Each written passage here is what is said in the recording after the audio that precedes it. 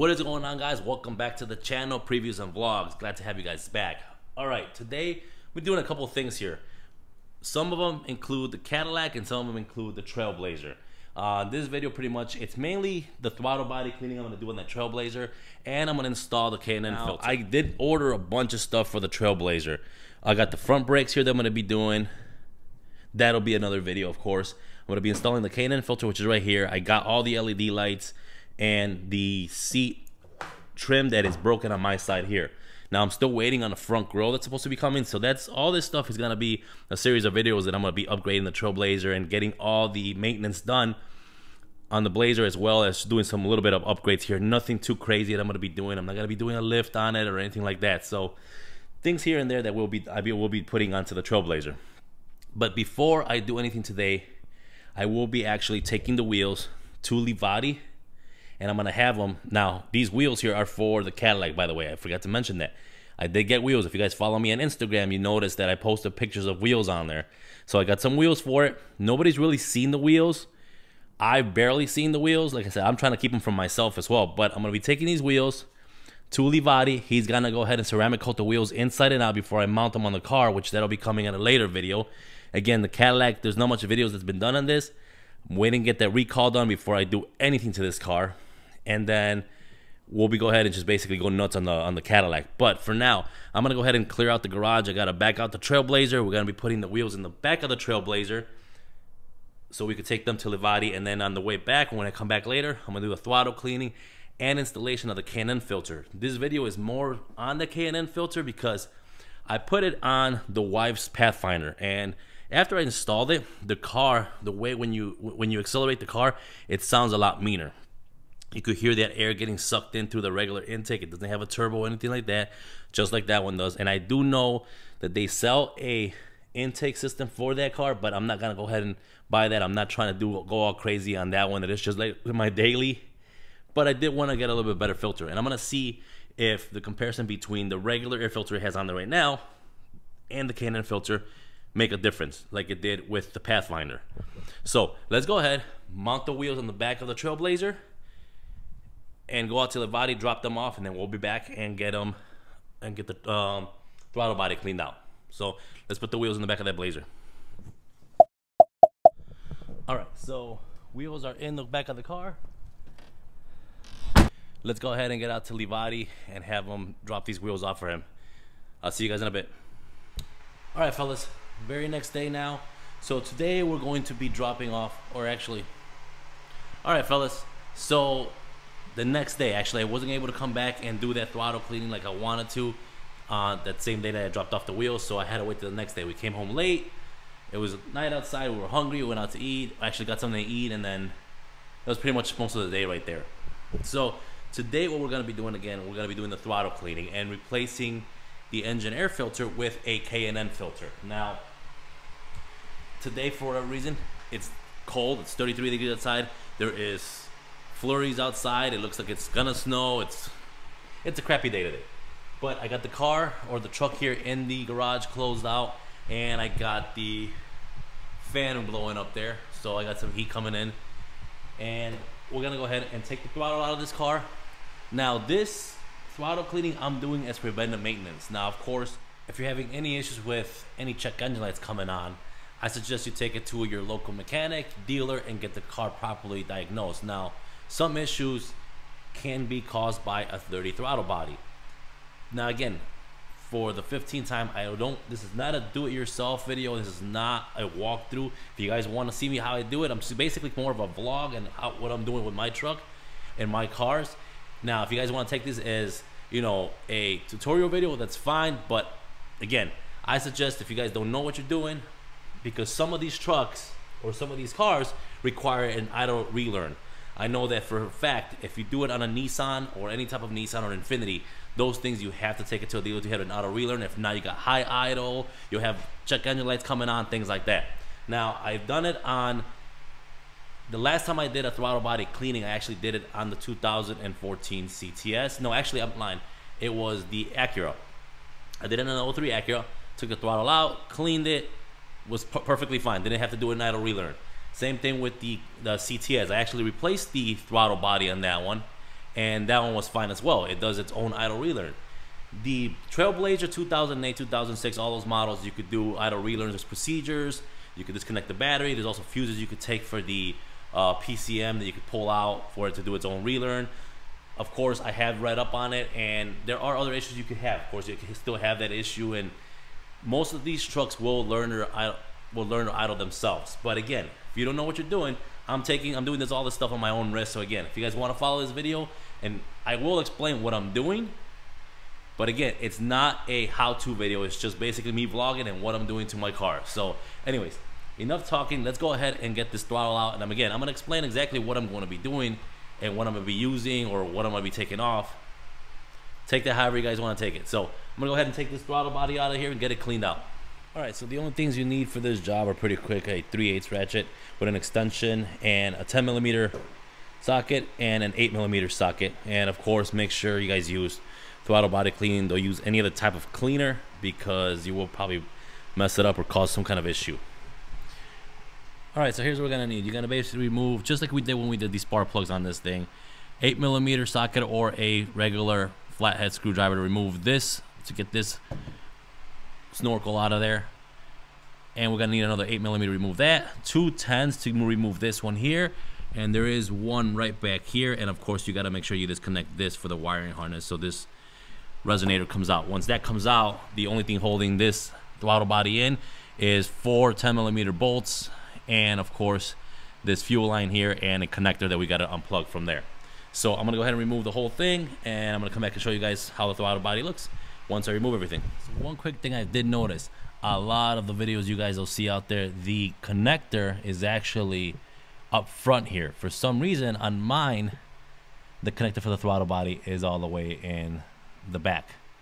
So unlike most of the videos you guys have seen for those Trailblazers out there, of course I got the fuel line undone. All this is just a small clip here.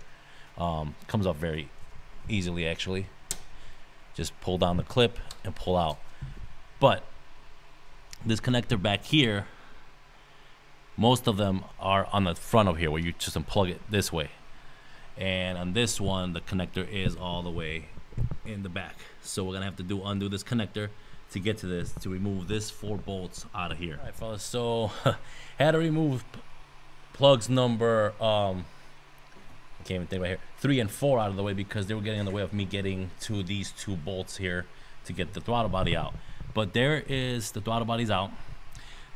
So my only fear is right now, since I have seen, of course, a lot of the ones I've seen with the connector being in the front, my biggest fear is that this is going to need a factory idle relearn, and I'm going to have to drive this thing into the dealership and pay them their $100 and whatever dollars they're going to charge to get that done. But I'm hoping that it could be done here. Now, I did take it off even though most of the other ones have the connector in the front. I don't think it should be any difference, but we'll see once we get it back going. But let's take a look at this throttle.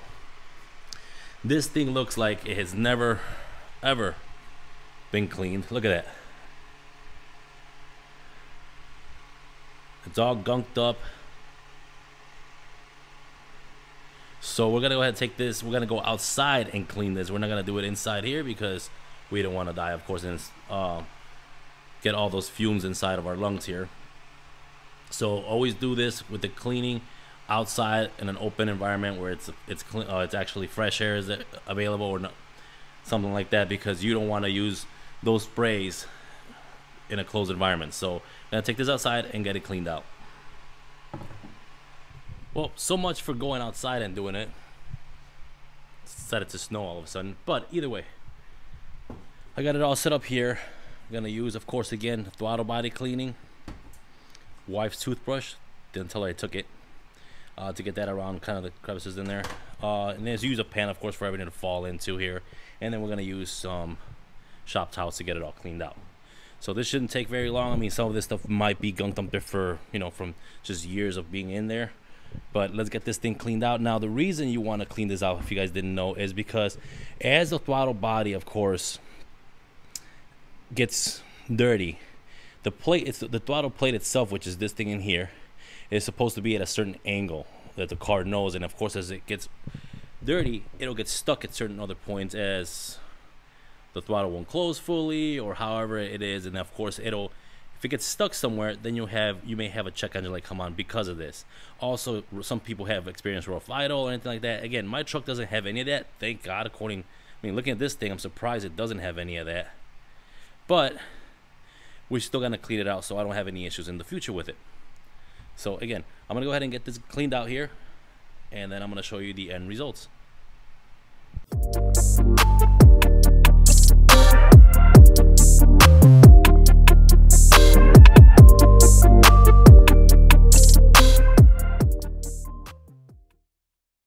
Alright, so now that that's done, the shot of the actual throttle and how it looks now, all clean. I'll give you a shot of before and after. But again, so I did take a Scotch pad. You can use a little Scotch pad here also to clean it. This is not abrasive. This actually won't even cause any damage to that if you get parts that are kind of stuck on there and won't come out. So just make sure you use one of these. Nothing too abrasive. Again, just a toothbrush. I'm going to put this back in my wife's toothbrush holder. Maybe she won't notice. And of course, the screwdriver I use to kind of prop in the throttle plate. Make sure you don't, while you're propping that open, you don't let the thing slam closed. Just could cause damage to the throttle body itself. All right, so now that that is all cleaned out and ready to go, pretty much all of it out. I also cleaned the outside around where the mounting goes on there. Let's go ahead and reinstall this. And pretty much reinstallation is the reverse of taking it out. So I'll go ahead and install this back on there. Please do not use a power tool or anything like that. Please just hand start them, even all the way down. This is plastic. This is aluminum. You could damage something. Also, there is a gasket in here. It's reusable from what I know. When the throttle came out, no pieces of the gasket were stuck to the throttle, so this should be reusable. Shouldn't have an issue. It looked like it was all intact in there. So if you want, you go ahead and go and buy one, replace it if you want while you're doing this. If not, just reuse that. It should be a reusable gasket. So I'm hand starting all these before I put the wrench to it, and then we'll get everything plugged back up there, and then let's see, and then we'll show you guys what we have to pull out of the fuse box to get the idle relearn on this. So now that's all back together. Make sure you guys put all your connection back together. Make sure everything's on properly. The connector in the back. Same thing if you do remove the spark plugs or the coil packs on there like I did to get access to those bolts. Make sure you put that back together. All your connections are close together as well. Now I'm not doing the K&N just yet. I want to make sure that this car, I don't have to do an idle relearn. There's a few ways that people say you can do it. You can disconnect the battery is one way. You can pull fuse 10 and 28 out, which are your ECM on board, and basically that'll reset everything. Now there is another way, of course, that you could do this. You could actually do a idle relearn with the actual turning the car on. What you would do is start the car on for 3 minutes, let it run, shut it off for 60 seconds, start it up for 3 minutes again, and it should be okay after that.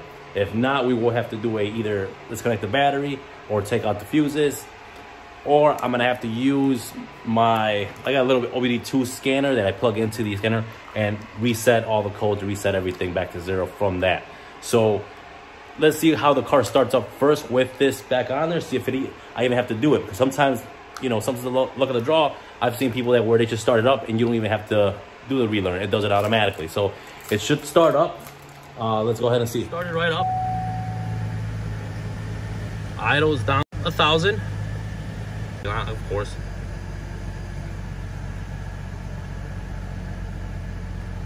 No funny idle or anything like that. So that's a good thing. I mean, I did not have a check engine light on at all. So that's actually a good thing right now. Also, another thing I'll let you guys know is, you hear how the car is running now? I had that squealing noise after I put the belt on, and I thought it was a tensioner, and I did replace the tensioner. There is a new tensioner in there. And I still had that squealing noise coming from the engine.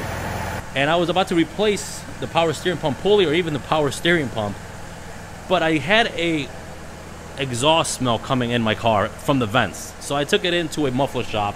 I said, hey, look at the muffler. I think I might have a hole somewhere, might be a leak somewhere. And they did. They found the flex pipe had a hole in it, and there was a actual gasket that goes from the manifold to the actual catalytic converter, right between there, that was completely rotted out, and it was just dangling and shaking in there. And they replaced all that. The truck runs 100 times quieter. The squeaking is gone. Even when you accelerate, the squeaking is gone. And it was literally an exhaust leak, pretty much an exhaust gasket that was the cause of it. The belt was bad when I did the other video. I'll put a link on that for if you guys want to look at that video. The belt was bad because I sprayed it down with water and the squeaking went away. After I replaced the belt, it got a lot quieter, but it still had a small squeaking. But that's what it was. It was an actual, just a gasket and a flex pipe. But either way, back to the car. Let's see, any lights on? So we got the driver door open. Airbag light is the only light I have on. I've always had that light on. Actually, after they detailed it, I had it on, so we'll figure that out at some point. But the car's running smooth. RPMs are back down to, I would say, about 600, 750 or so, as the car's getting warmed up here. We're gonna go ahead and drive. Let me see. Let's put this thing in drive, see if it changes at all.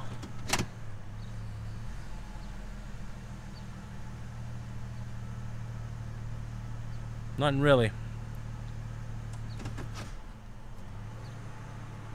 Alright, let's go drive this thing and see what happens, and then we'll come back. We'll listen to how it rides with the factory air filter on it. And then we'll come back and install the K&N filter and see how, if it does make a difference in how the engine sounds. Again, I know it does suck in more air. Supposedly gives you a little bit more horsepower. Exactly, I don't know how much. But again, on the wife's Pathfinder, that thing just, when you hit the gas, it just sounds like it's a lot meaner.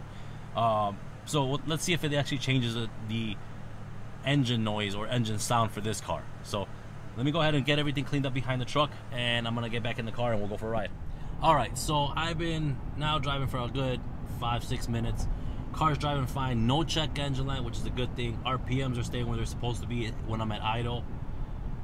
Car feels, again, I think it put spark plugs on the car, and of course, again, with the exhaust change, like I said earlier, this car is a lot quieter. No squeaking, not even heating, because you can't even hear the engine barely running. So I'm surprised that I found this car for as low as price as I did, and just a few things that I had to do to it. I'm still having done the brakes and a couple other things that we'll be doing and showing you guys. But as far as I'm concerned, this car should give me, if I'm not surprised, another 100,000 miles as long as I take care of it. I did try to replace the transmission fluid on the car, and when I did I went to check the fluid level. The transmission fluid was actually pretty clean and full to where it's supposed to be at. So whoever had this car last did some work to this car. They were taking care of this truck here. There goes my garage door. Alright, so again, car's running great. No check engine lights.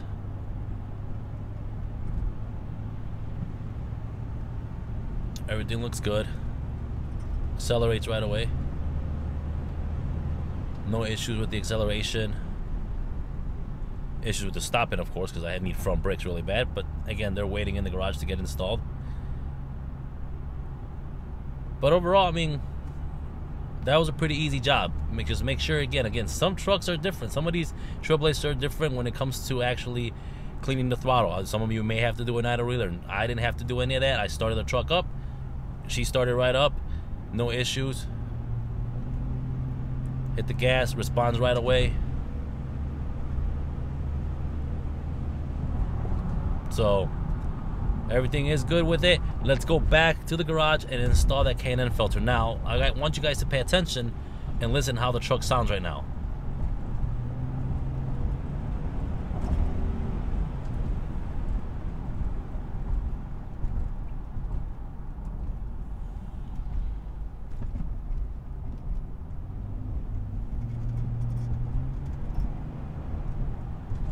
So it's quiet. It's you know, it's not very loud. Of course, it's just sucking in its regular air. Let's go ahead and put a K&N filter on there and see. Oh, look at that. An accurate TL, just like mine, for sale. But let's go ahead, back to the garage, install that K&N filter and see if it changes anything when it comes to the noise level of the engine. Maybe makes it sound a little bit meaner, even though I don't have an exhaust or anything really done to the truck.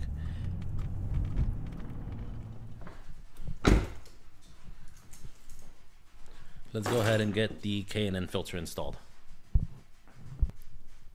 Now this install should be pretty easy.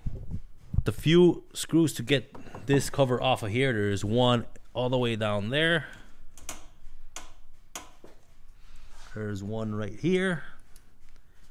And I believe there is one right there. Then the whole thing comes off. Filter's in there. It is like a cylinder type of filter, which looks like actually like an intake almost. So we'll go ahead and take this off real quick. Just some Phillips screws out of there, and we'll get the new K&N filter installed right out. Just like that. And let's get the K&N filter installed in here. Always make sure you just clean this stuff. I just like cleaning this right here. This is actually your washer fluid tank, but I do like just cleaning this whole area here because the filter is sucking air through here and it might just get some of that dirt. So we want to get the new filter to make sure that it's got a nice clean mounting place there. So let's get that cleaned up here. All right, so here's the new K&N filter. It's about the same size. This one does come with an actual clamp, which is pretty cool that the other one didn't have one. But it does also have this small lip right here. Actually, let's get it out of the bag. Get a better look at it.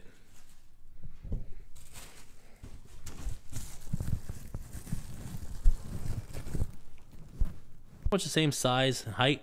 This has this lip, which this one does not. This one just kind of goes over that, the actual snorkel here.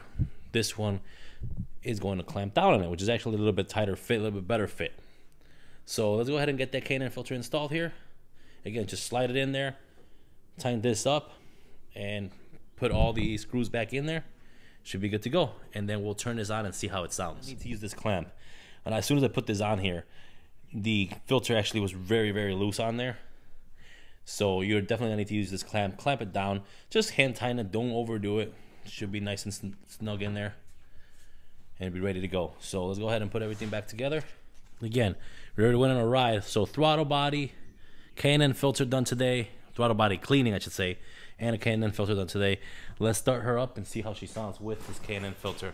And of course, we will go for a ride and see how it sounds when you're giving it some gas.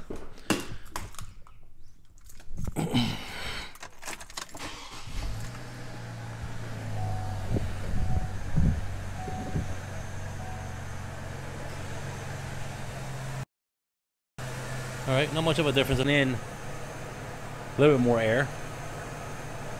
Maybe, maybe not. All right, let's close the hood and go for a ride. All right, guys, so let's give it some gas here. I got a nice clear roadway here.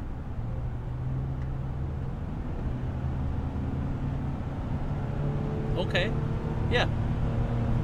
I can definitely hear the difference. I don't know if you guys can pick it up in the actual, on the audio from the camera here, but I hear the difference. I can hear the difference. I can hear the car sucking in a little bit more air.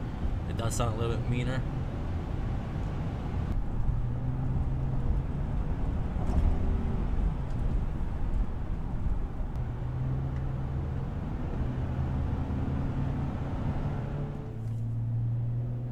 Let's see here.